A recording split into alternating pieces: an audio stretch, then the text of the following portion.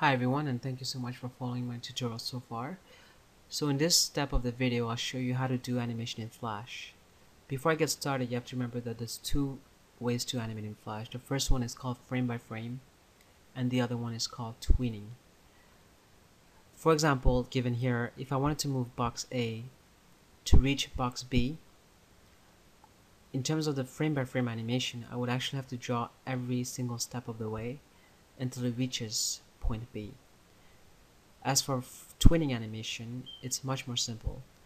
I would just have to tell the program where box is at point A and where I want it to reach at point B, and then once I hit the twinning button, it will actually automatically draw in the in-betweens for you until it reaches B. So it's basically a frame-by-frame version, but done automatically.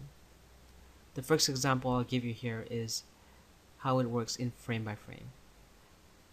So when you animate something like frame by frame, it looks something like that in terms of the layers. You have to draw individually all the boxes, as you can see, until it reaches B. So when you play the animation,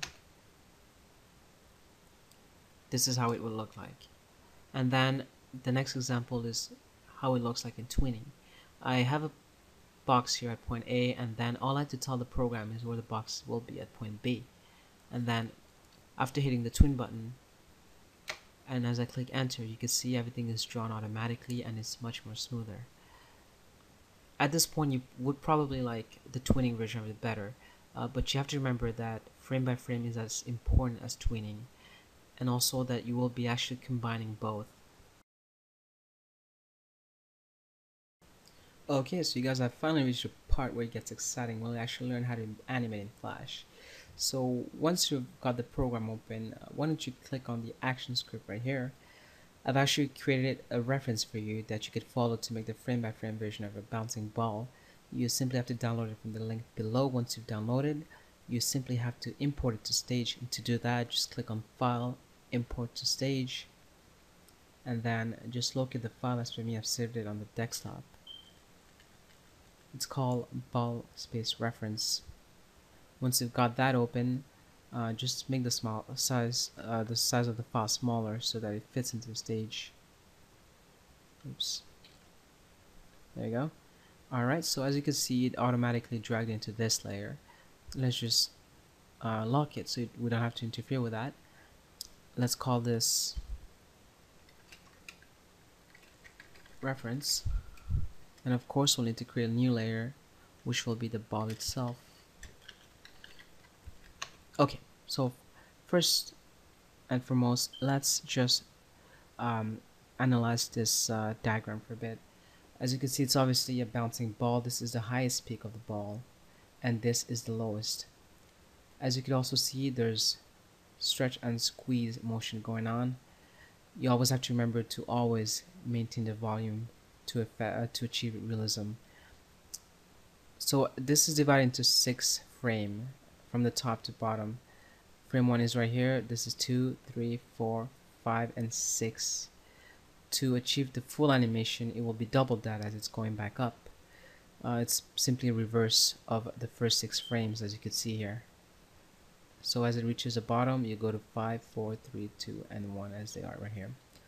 Alright, I hope that wasn't too complicated. I'll show you how to basically input that into Flash. We'll be drawing the circles one by one, alright? So once we've got the ball animation frame ready, since it's 6 plus another 6, 12, let's just go to the 12th frame. If you want to expand that up to 12 frame, have the frame selected and click F7. That basically expanded up to frame 12. We want to do the same thing for the reference file. Let's hold F7. There you go. As you can see, it hasn't actually been up to frame 12. That's not a problem. You just have to click here, then drag it there. It will basically clone whatever animation was in there to here. If you wanted to make it a bit more clean, I suggest you click here and then you drag that all the way there. Alright, you're just basically playing with the layout here just to make it simple. Oops, there we go. Okay, so now we're ready. Alright, so first frame, we'll need to create a circle. If you had the square here initially, you could hold that and click on oval, and then we'll make the counter of the circle a different color, such as red. We'll keep the inside not filled in yet, so just hit the button right here, and now we're ready. So having the first frame selected, you could hold shift just so that the proportion is the same, and then there you go. So this is a circle on frame 1. Now if you wanted to go to frame 2, you have to have frame 1 selected and hit F6. So that basically keeps the same object in the same place, but it just divides the whole frame into two. So now you've got two separate drawings. So having the second one selected, highlight the object, move it down. Your transform tool is right here. You could also hit Q. Basically just make it the same as it is in the diagram. Once again, click on that frame, F6, bring it down. Make sure to always maintain volume.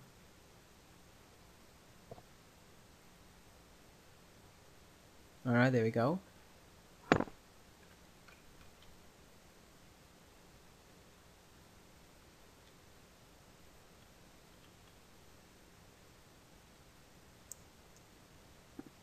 And just two more. Now it's finally hit the ground. It will squish, but it will also stretch. And then the last frame, F6 once again, make it go down and stretch it. So this is what it looks like so far. Alright, it's basically hitting the ground. Then we'll do the opposite. What you could do at this point, instead of redrawing everything, you could copy that and then paste it there, and then copy that one and paste it there. But we'll just keep it simple and just go accordingly as the layout right here. So while we're at frame 6, we'll go to frame 7. At this point the ball is going back up, so we'll just draw everything but backwards.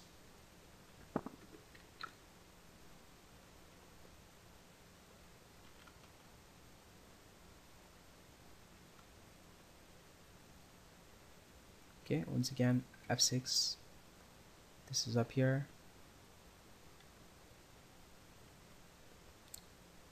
Just 3 more frames after that. F6. It's reaching height. F6 once again.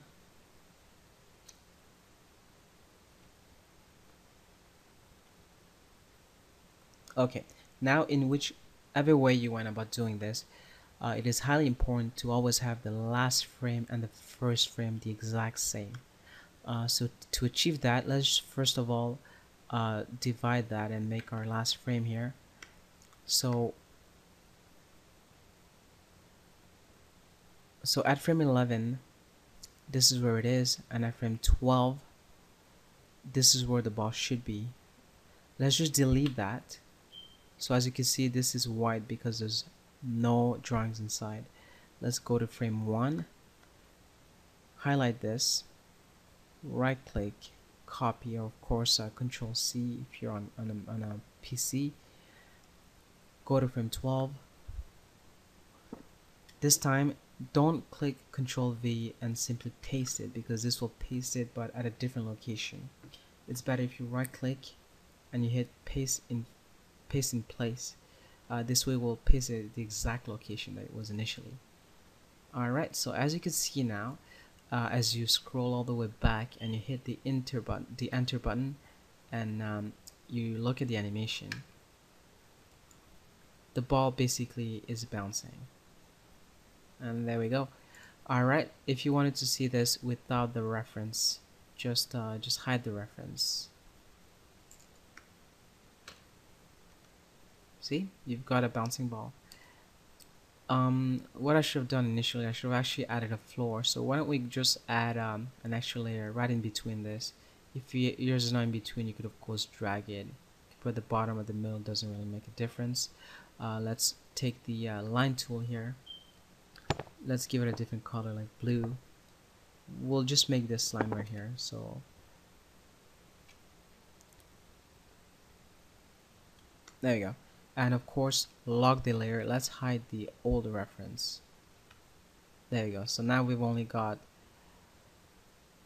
have the floor, which follows us all the way through, and then we've got the frame by frame version of the ball. Okay, so now as I mentioned earlier, you could actually click enter and watch the animation. And if you wanted to watch the loop version of it, what you have to do and you have to remember is to press Control Enter. This way it will show the animation and loop it as it's going on. Let's just close this. It requires you to actually delete the reference, or else it will show. And then let's Control and enter this again. And there you go. See, you've got a bouncing ball. Now for the next step, if you wanted to make this animation better, what you could do is actually add timing throughout the animation. Before we do that, let's save the file. Let's go on File, Save As, call it whatever you want. Let's just call it ball1 for now. Okay, just to ensure that your file is protected. Alright, so some sort of timing you could do to this is, as you know, as the ball reaches the very top, it freezes there for a bit. So what you could do is add an extra frame. So of course you hit F6 to do that, and you could drag it here, and basically we have the last frame, just the ball for it to hold at the top for a bit longer. And since the reference for the floor is not the same as the ball, it will disappear. So if you could just take this and drag it to there. Alright, so now Control Enter again. So as you can see, the ball is actually holding on to a bit longer at the very top there. Alright, so there we go. You've got your first frame by frame animation. As you can see, it's nothing complicated. It's basically drawing a picture one by one, but make sure to always maintain volume. This is highly important. Alright, so I hope you guys had fun making this animation. Unfortunately, I did reach the maximum length for the YouTube video. I'll definitely make another one outlining the twinning version of a ball animation. Until then, please do subscribe, and I will see you soon.